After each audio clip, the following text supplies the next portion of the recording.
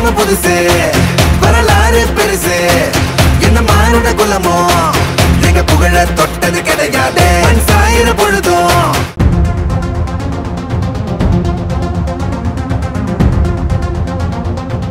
துக்ளக் ஆண்டு விழாவில் பெரியார் குறித்து அவதூறாக பேசிய நடிகர் ரஜினிகாந்த் மன்னிப்பு கேட்க வேண்டும் என விடுதலை சிறுத்தைகள் கட்சி தலைவர் திருமாவளவன் வலியுறுத்தியுள்ளார். சேலத்தில் 1971ஆம் ஆண்டு ராமர் படத்திற்கு பெரியார் செருப்பு மாலை அணிவித்து ஊர்வலம் சென்றதை ரஜினி குறிப்பிட்டார்.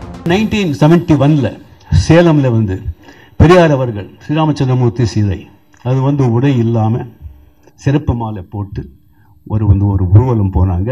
அது வேற பத்திரிகைகள் யாருமே அச்சடிக்கிற அந்த விஷயத்தை சொல்லலை. ஆனால் சோ சார் அது பத்திரிகை அட்டையிலேயே போட்டு கடுமையாக விமர்சித்தார்.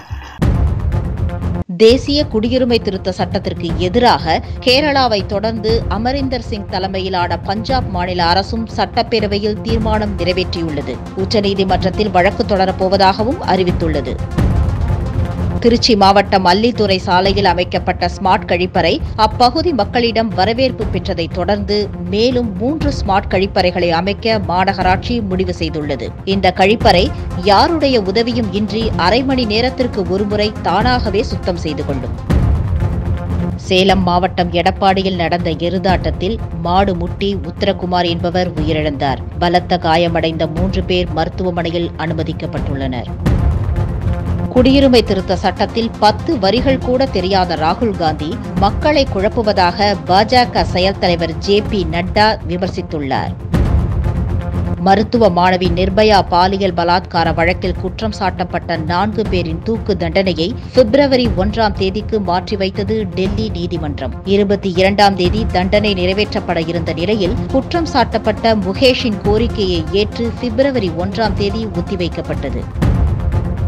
குஜராத் மாநிலம் அகமதாபாத்தில் இருக்கும் சோஹா பஜாரில் தொழிலாளியாக வேலை செய்யும் ஜீவன் சபாகனி என்பவரின் 21 வயது மகன் ஜெயேஷ் CA தேர்வில் முதல் வாய்ப்பிலேயே தேர்ச்சி பெற்றுள்ளார். எவ்வித பயிற்சி மையங்களுக்கும் செல்லாமல் தினமும் 6 மணி நேரம் படித்தேன், மதிப்பெண்ணை பற்றி கவலைப்படாமல் இருந்தேன் என மாணவர் கூறினார்.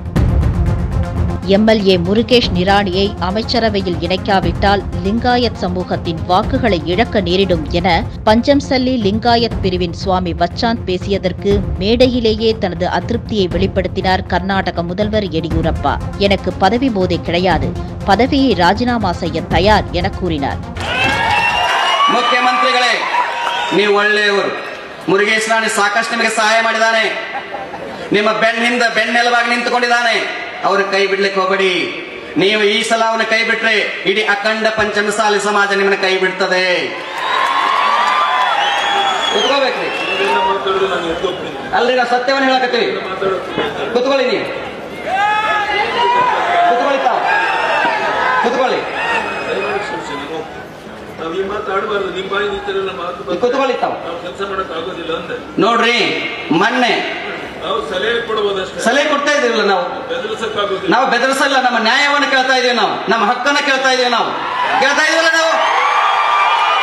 இந்த சம்பவத்தை CAAக்கு எதிராக பேசிய சுவாமியை மேடையிலேயே எடியூரப்பா மிரட்டியதாக சமூக வலைதளத்தில் தவறான தகவல்கள் பரப்பப்பட்டு வருகிறது.